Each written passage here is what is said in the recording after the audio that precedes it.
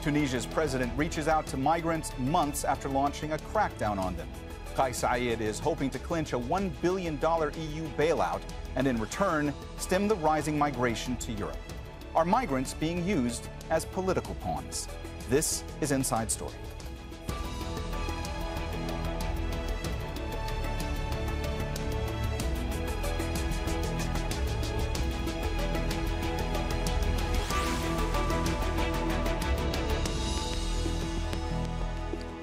Hello and welcome to the program. I'm Mohammed Jamjoom. A record number of people are making the dangerous journey by boat from Tunisia across the Mediterranean to Europe. Many of them are from poor and conflict-hit countries in sub-Saharan Africa. But an increasing number of Tunisians trying to escape hunger and unemployment are joining them. That's got countries in Europe alarmed. As part of efforts to stem the flow, they're offering an aid package of more than $1 billion to help stabilize Tunisia's economy. Rights groups are criticizing the proposal, saying it compromises the rights of refugees and asylum seekers. There's lots to discuss with our guests, but first, Kulthum Sharif sets the scene for us. A financial deal that Tunisia is in desperate need of as it struggles with multiple overlapping crises. But at the heart of a major aid package are refugees and migrants. The European Union is concerned that if Tunisia's economic crisis deepens, more migrants will arrive on Europe's shores. We both have a vast interest in breaking the cynical business model of smugglers and traffickers. It is horrible to see how they deliberately risk human lives for profit. So we will work together on an anti-smuggling operational partnership, and we will support Tunisia with border management. The financial offer follows talks in Tunis with leaders of European Commission, Italy and the Netherlands. Speaking in Sparks ahead of the meeting, President Kais Saied said any solution to the Mediterranean migrant crisis should not come at the expense of his country. They are victims of a global system that unfortunately treats them not as human beings, but as numbers. We cannot play the role that some play openly and others hide, being guards for their countries. That's in sharp contrast to his comments in February when he accused migrants of bringing violence and crime to Tunisia and urged security forces to take action. The president also said people arriving from sub-Saharan Africa posed a threat to the country's demographic makeup. It prompted anti-hate speech demonstrations from rights groups and racially motivated attacks. Hundreds of people were detained. Many questioned the president's apparent U-turn ahead of a possible bailout. This treaty will have bad consequences if it will be coupled with other bilateral agreements between the EU and the transit countries on the Mediterranean, which, due to their suffering economies, tend to turn into gathering points for illegal migrants. A major push for the financial deal comes from Italy, the destination for most people departing from North Africa. Tunisia is less than 150 kilometers from the island of Lampedusa. More than 36,000 migrants, including several Tunisians, arrived in Italy in the first 4 months of the year. In April, Coast Guards and Sfax retrieved more than 200 bodies in a matter of days. While many refugees come from African countries, the worsening economic crisis is forcing more and more Tunisians to risk the crossing in the hopes of reaching safer shores. Kulthum Sharif, Al Jazeera for Inside Story. All right, for more on all this, I'm joined by our guests. In Brussels is Julien Hoez, a European Union affairs analyst. In Tunis is Tarek Kahlaoui, columnist and former director of the Tunisian Institute of Strategic Studies. And also in Brussels is Yasmine Akrimi, a North Africa research analyst at the Brussels International Center. Yasmine focuses on Tunisian politics and transitional movements in the Maghreb. A warm welcome to you all, and thanks so much for joining us today on Inside Story. Tarek, let me start with you today. President Kais Saied is hoping to get this $1 billion EU bailout for the struggling economy in Tunisia. The EU wants to stem the flow of migrants to Europe. So isn't what we're seeing here, at its essence, migrants basically being used as pawns? Well, yes and no. No, actually, yes. It's like, in international relations, the donnant-donnant equation is happening here. I mean, Qais Said is no doubt using the immigration card as part of a whole bargain with regards to macro-financial assistance to Tunisia. Tunisia is in need of a lot of financial assistance. The budget deficit is really increasing. So the president knows very well that he needs financial assistance. The IMF agreement has been paused because he's not in agreement with some of the reforms that are proposed in the staff level agreement of October 15th last year. So he's trying to renegotiate the IMF financial assistance, and with that, he wants to have more bilateral financing. And yes, he used the immigration card, but at the same time, also the European Union is doing the same. The European Union is trying for years now to pressure North African countries, including Tunisia, to have a different deal with regards to immigration. We're not exactly sure of the details of this new deal. We're still waiting for the memorandum to be signed and possibly published by the end of this month. But we already know that the European meeting that happened about 24 hours before the visit of European leaders to Tunisia was basically pushing for a more speedy process when it comes to immigration and for a third safe country to be part of the equation, and that might be Tunisia. So we're going to have to wait for the deal to be seen in details, but certainly what's happening here is donnant-donnant from both sides, not only from Qais Said's sides. Tarek, I want to get back to the IMF proposal shortly with you. But before that, I just want to talk more about the migrants and the stance towards them when it comes to the Tunisian government. Because the President Said, went to Sfax ahead of this meeting with EU officials. He said that any solution to the Mediterranean migrant crisis should not come at the expense of his country. And he basically used a lot of humanitarian, caring language when it came to the plight of the migrants. And the reason I'm bringing this up is because this is quite a contrast to what we heard from Qais Said a few months back. This was in February when he accused migrants of bringing violence and crime to Tunisia. He also said that people arriving from sub-Saharan Africa posed a threat to his country's demographic makeup. So the fact that we've seen such a shift in tone from the president at a time when the president is making this agreement with the EU, doesn't that also contribute to a cynical attitude toward all this? And again, to the idea that migrants are being used as political pawns? Well, actually, the fact is that it's not the first time he uses this humanly caring language. He kept saying that for months now. Actually, the presidential statement that was referring basically to the great replacement theory, that statement was unusual. That's not the frequent language that Qais Said would use. His frequent language was just like he did in the Sfax visit just a day before the European leaders' visit to Tunisia, was what he uses to say for so many months all along. But the problem with that, it's not the different tones between that presidential statement that happened in February or early March, actually, and his humanely caring language. It's between discourse and practice. There is no doubt in my mind that Qais Said is partly politically canny. He uses discourse sometimes to seal or hide away some of the practices. We're going to have to wait for the memorandum, but it's possible that even though he kept saying that Tunisia is not a coast guard for the European Union, he might agree on some measures that would actually be characterized as if Tunisia is behaving like a coast guard.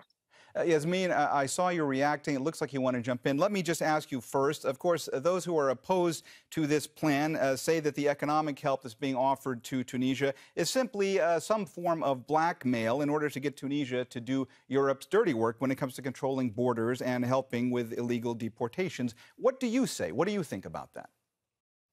I mean, if you see how Europe has been dealing with its so-called southern neighbors, and for neighbors to be neighbors, you have to have a balanced relationship. If you see how Europe has been dealing with migration and the whole anti-immigrant sentiment in Europe that has been at the basis of so many, and still is at the basis of so many political campaigns here in Europe. And so much like for the rise of the far right in Europe, you cannot help but think that this is, again, another attempt by Europe to externalize its frontiers in Tunisia, and it has been doing that for many, many years now. Now, I think what is specific about what's happening at the moment is that Italy, which has a far-right leadership, has really been championing the idea that Tunisia should receive the IMF fund. And again, everything that has been promised to Tunisia in the last visit by Ursula von der Leyen and the Dutch Prime Minister and the Italian Prime Minister, all financial aid is conditioned by Tunisia receiving the IMF fund. So again, this is all conditioned on Tunisia implementing austerity measures, very harsh austerity measures.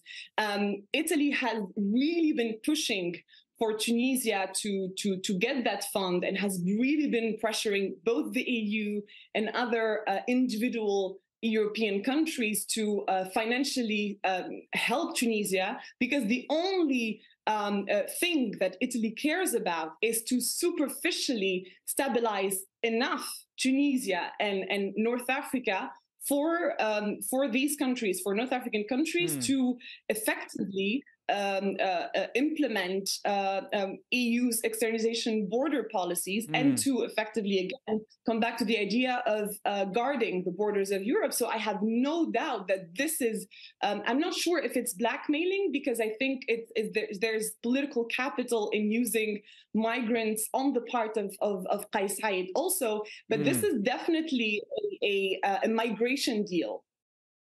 Julien, you heard Yasmine there talk about Italy's role in all this. Italian Prime Minister Giorgia Meloni has pushed the IMF to relax its conditions when it comes to the bailout proposal for Tunisia. Do you think that's going to happen?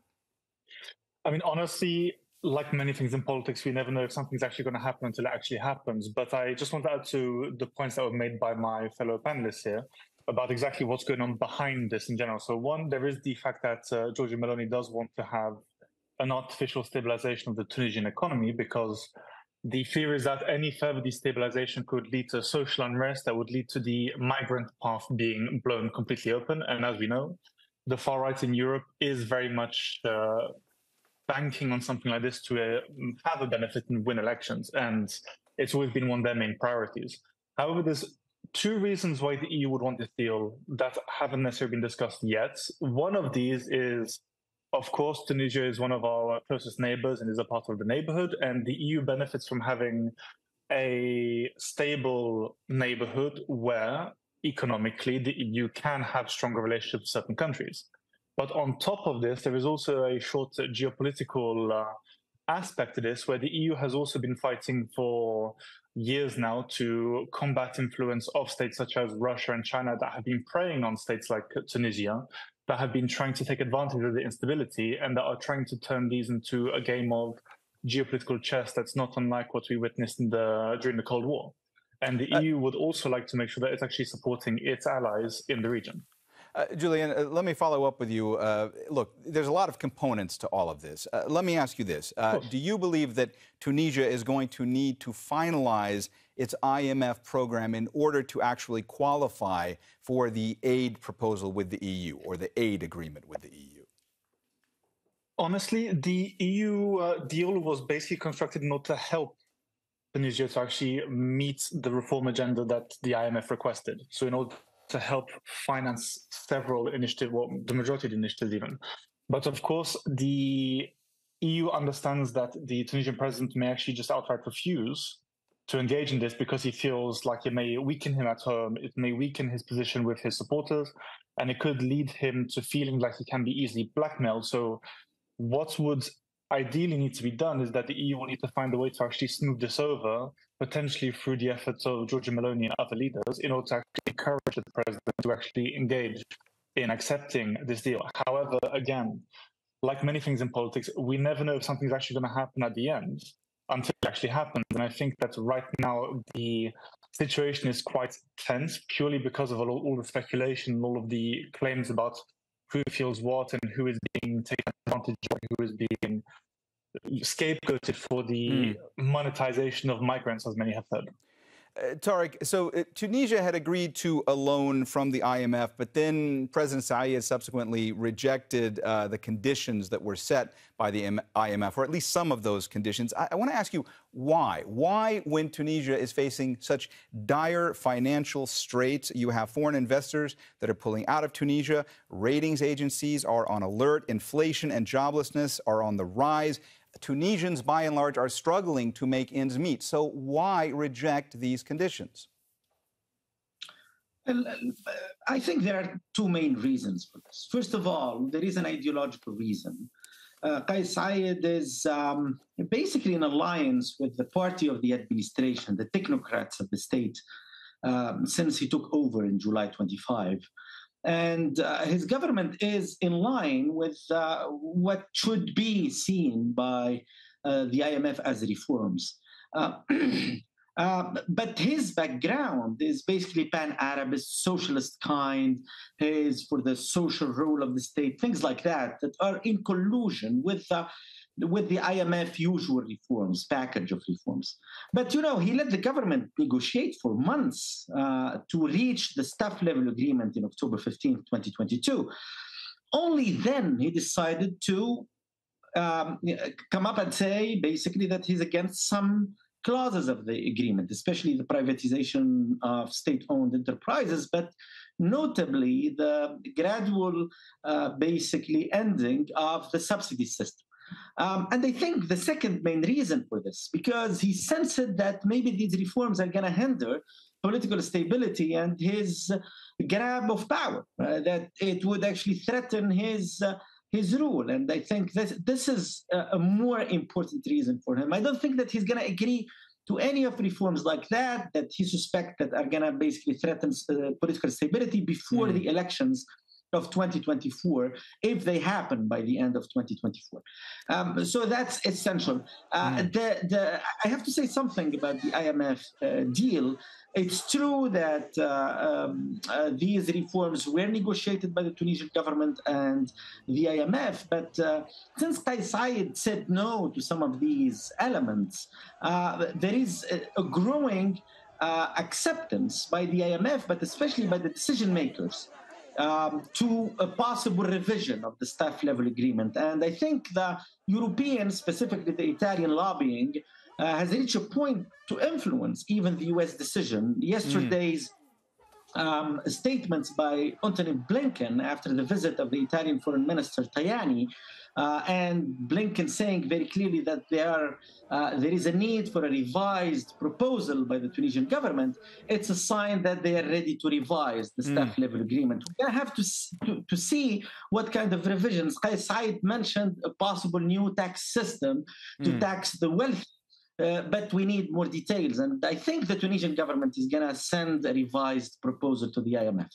Yasmine, European Commission President Ursula von der Leyen said that the EU would also expand opportunities for young Tunisians to study, to work, to train in the EU in order to help them develop skills that could be used to boost the Tunisian economy. But there was no mention made about facilitating visa applications for Tunisians to get to EU countries. What to make of that? Yeah, just to give you a very quick state of affairs. In Tunisia, in Morocco, and in Algeria, it was already for years since the Schengen visa system has been implemented. It was already very hard it became increasingly very hard to get a visa. The list of documents is on, the cost is on, and the refusals became very common. Now, in the last few months, and even in the last couple of years, when France decided to basically decrease the percentage of visas that it will give to the three Maghrebi countries that I just mentioned, so by 50% for Algeria and Morocco, and by 30% for Tunisia, it's not even getting the visa that became the problem. It is getting an appointment. Today, if you scroll down any social media platform that has Tunisians and Moroccans and Algerians in it, you'll see hundreds of testimonies of young filmmakers not getting their visas,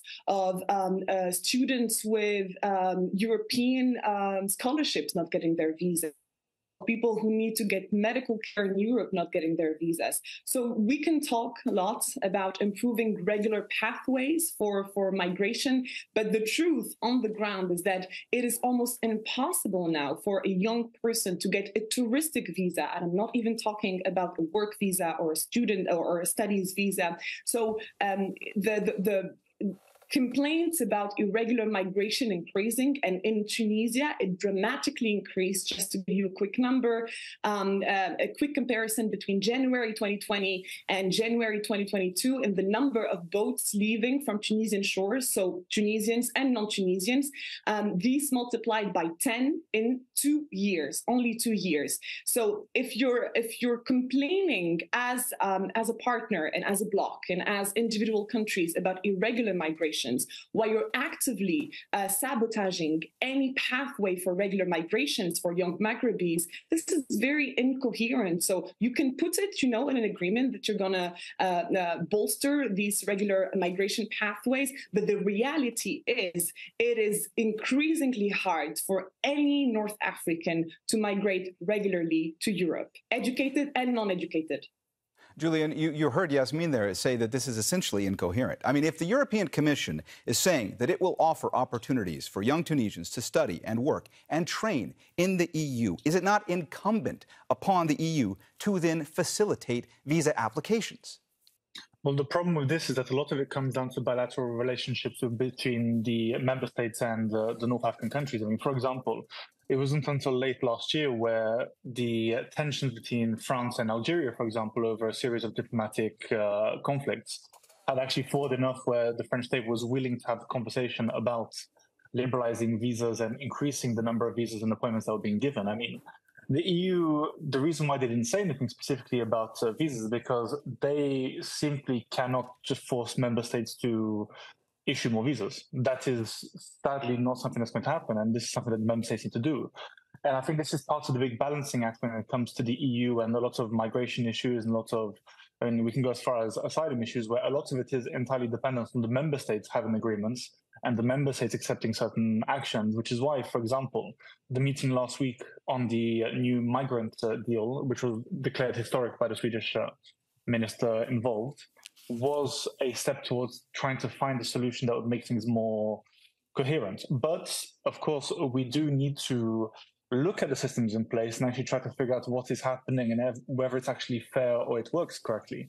Because, for example, think of all the young Tunisians or the young Algerians who could contribute to our societies, but who need to be in our medical system for healthcare reasons, who simply cannot because they've not got the opportunity. And this is something that, in some ways, we need to all look at the core EU values and actually think about what we should be doing, Julien, and what is the right thing to do. Julien, let me also ask you, there's a lot of criticism from migrant advocacy groups about the potential for forced repatriations, potentially abuses of migrants in Tunisia as well. What guarantees are there that there would be a respect for human rights in all this? What guarantees are there?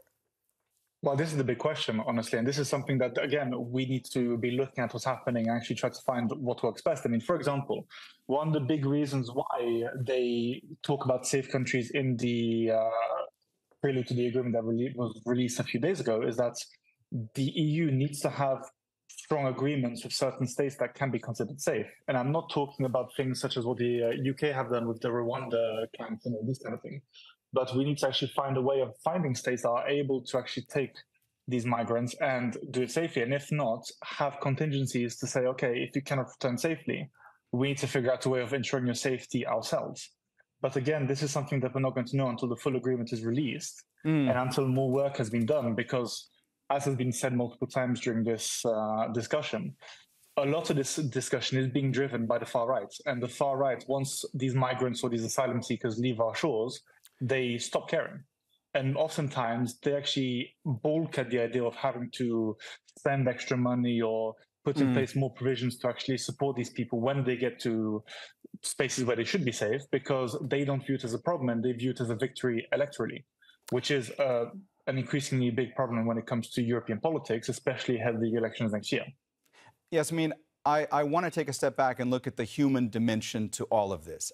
And I want to preface this by saying that 5 years ago, I was on a reporting trip in Tunisia. I went to Zarzis. I went to the coastal city of Zarzis in the south, where at that time you had hundreds of bodies that were washing up, people that had tried to leave Libya, didn't make the journey across the sea, and their bodies would wash up in Zarzis, and you had volunteers that were digging graves for them so they could have some dignity in death. And the reason I bring all this up is because you now have a situation where more and more refugees and migrants are undertaking this perilous journey from Tunisia in unprecedented numbers.